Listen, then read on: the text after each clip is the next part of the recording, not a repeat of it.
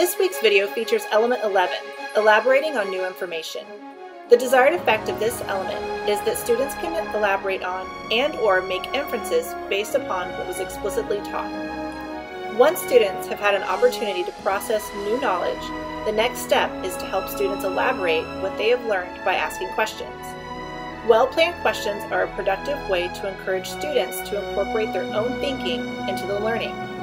In this video, Leslie Pingley, social studies teacher at Hudson High School, will be posing a question to students that not only previews the next chunk of information, but will require students to elaborate and make inferences using what they have already learned about the Renaissance.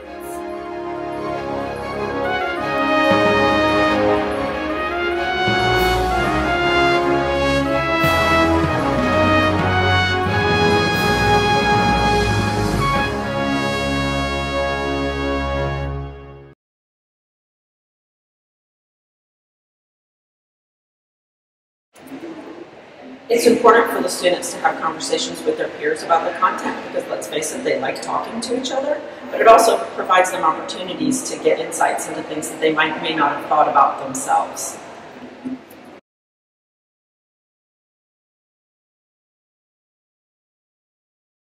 You think is going to happen when I say there's going to be a Renaissance in Northern Europe?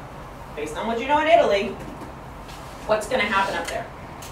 What is going to happen in Northern Europe based on what you know about the Renaissance in Italy? There's going to be a Renaissance here. What's going to happen there? Go, talk at your tables. Well, the geography is Italy is connected to the mainland, but the United Kingdom is in the middle of the ocean. How do you think that? So it's going to be difficult for them to trade. They're going to have to sail.